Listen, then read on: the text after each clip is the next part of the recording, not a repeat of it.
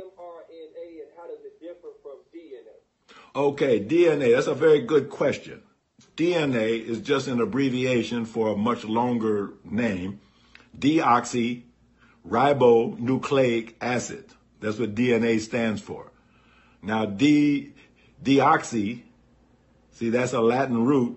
If you trace its meaning, it means God. So deoxyribo. In the Semitic languages, ribo is the same as rabbi. Or in the Arabic, we say Rab. It means the master, the Lord. So here we have deoxyribo, God, Lord, and master, nucleic acid. Nucleic means at the center, and acid is like chemical fire. So deoxyribonucleic acid, DNA. What does it mean? God, Lord and Master, the fire at the center of my being. So what does the Bible say about it? It says, in the beginning was the Word. And the Word was what? The Word was God. And the Word was with God. Then it says, after many days, the Word became flesh and dwelt among men. Well, see, that's DNA. So now, the DNA basically is the God molecule that actually is the blueprint for how to make a human being. Every molecule, every protein, every substance in your body was coded for, programmed for, in the DNA. But how did it get expressed as a protein, say in muscle or bone? How did that get expressed physically out of a word? How did it manifest into flesh? That's the messenger RNA. See, the mRNA, the small case m stands for messenger. So it's almost theological.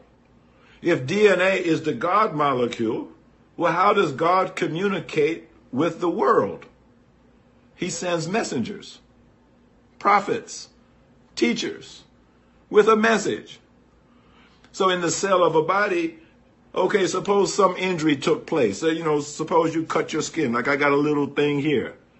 Okay, so a message went to the cell from the DNA. Oh, there was a protein that got destroyed in some cell. We need 300 of those units to replace what got destroyed. So the messenger RNA comes out with that message to code for that protein. And then the cell gets busy and makes 300 copies of that exact protein, fixes whatever the injury was. We call that healing. We take it for granted. But how did it happen? The DNA was in charge and gave a command to the messenger RNA to go make a protein. This creation taking place at every minute, every second. Why? Because it's God that's at the very center of our being. So what does the enemy to God and the righteous want to do? He wants to send in an alien word, an alien messenger RNA. Not the word of God coming from the divine, but coming from the outside, literally coming from Bill Gates. So what kind of message does Bill Gates want to send into your cells?